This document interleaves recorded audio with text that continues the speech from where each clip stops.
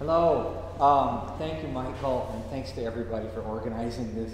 So I brought my fortepiano. One time too many. Bring into here. This is an 18th century style instrument. This was a brand new baby when Mozart was a kid. That is, the original was.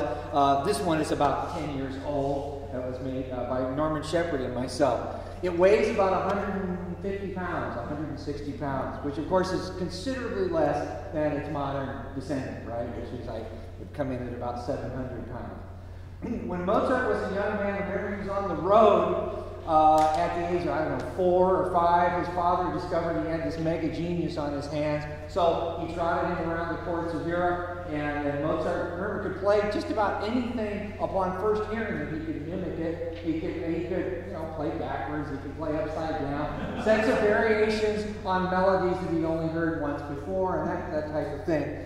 We know from an account, though, that when his mother was with him on tour, she was writing back home to the dad, and she said that often at these various courts they would have harpsichords. Remember, the harpsichord has been around for hundreds of years. But she goes on to say that when Wolfie is presented with a fortepiano and he sits down to play it, he really blows them away. Loosely translated from the German. But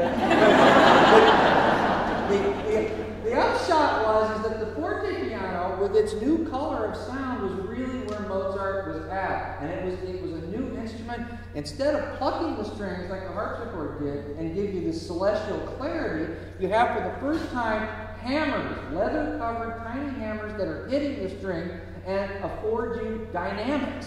Okay, that's why it's called the fortepiano, the loud saw. And of course, everything sounds better in Italian than it does in English. That's why it's all of that. That's right. So anyway, but it's interesting, and of course, it still has there are vestiges of the harpsichord that are still here that were so useful to Mozart.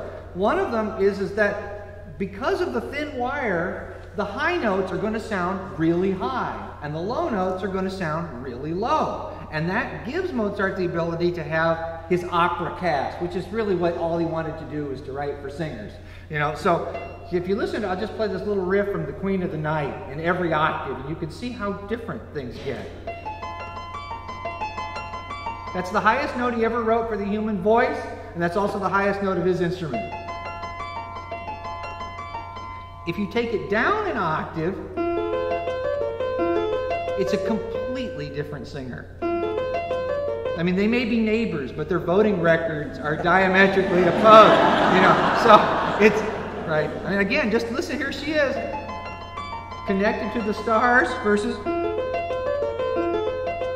And then once you get to the middle, there is a sex change. So suddenly, it's a man starting right where men begin to sing. The fortepiano turns into a man, which, see, this is a woman, and right on middle C, you hear that? The do, that's the male gene kicking in, and it's just going to get more brilliant as it goes down. So what? Listen, it's really dumb, right? And then you can see why he didn't write it as a bass aria. So anyway, when young Mozart sits down at the fortepiano, he's got an opera cast under his fingers. He's got all sorts of women and all sorts of men that can talk to each other. And also he can do orchestral effects too, partly assisted by the very hidden pedal, which is not a pedal, but which is a knee lever that you'll see me lifting here. So it still go. I'm lifting, and if I let go, then the sound stops like that. So this is the way they did it for about 50 years, until people got so obsessed with the sound of the pedal that they gave it to the foot finally. This is the Fantasy in D minor. It's a 4-page, it's a very short piece, and it has kind of everything that Mozart's interested in between the dark and the light is all compressed into 4 pages. And I thought it'd be a nice way to talk to him. A fantasy means that he probably improvised it one night. He improvised maybe thousands of these, and he wrote down 3, so far as we know. But he did like to party, But this is one of them.